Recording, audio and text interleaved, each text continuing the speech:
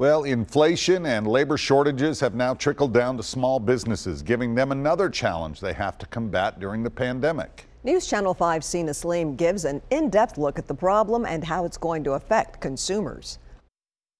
Small businesses have been struggling during the pandemic, and they're having trouble keeping their businesses open because product prices are going up.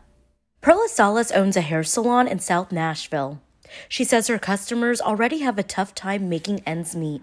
A lot of people lost their job. A lot of people lost family. Which is why for months she kept her prices the same as they were pre-COVID. I know that a kid wants to look good, but mom and dad don't have the money because they lost their job.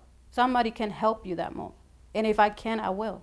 And that's why I was like, I keep my price. That is until now. I don't want to lose my customers, and it is rough.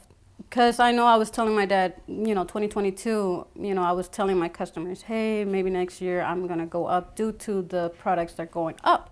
Supply prices have been inflated due to ongoing disruptions in shipping and manufacturing.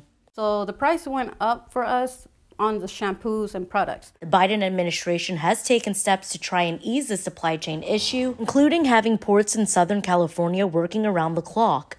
But some small businesses say it's too late, forcing owners like Salas to unwillingly increase the price of their services. And I'm still having trouble getting more products in due to what's going on in California.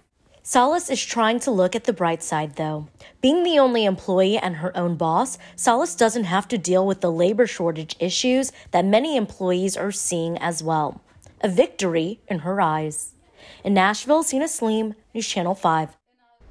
The ability to pay rent has also threatened thousands of small businesses. In a recent survey by Small Business Majority, it reported that among U.S. small businesses who rent or own their business space, 78% are struggling with their rent.